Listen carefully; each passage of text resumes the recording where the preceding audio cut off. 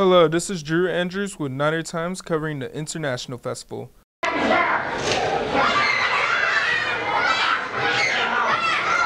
The International Festival introduced students to different cultures where there were stations and activities to enjoy. Very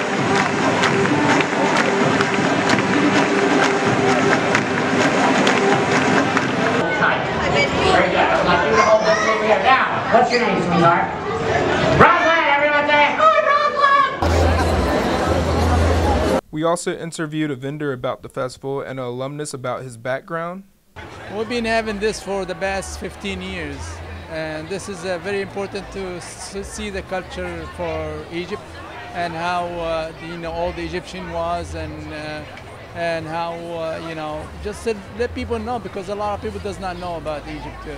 So it's good to just show people the culture for the country.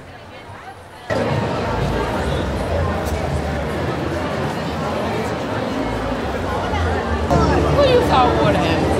I saw people on My parents are from the former Soviet Union, and so they migrated to the States in '96, and so I kind of always grew up in that environment. I learned Russian first, and then I picked up English at school. For me, it's part of who I am. I just came back from Russia from a teaching gig, so yeah.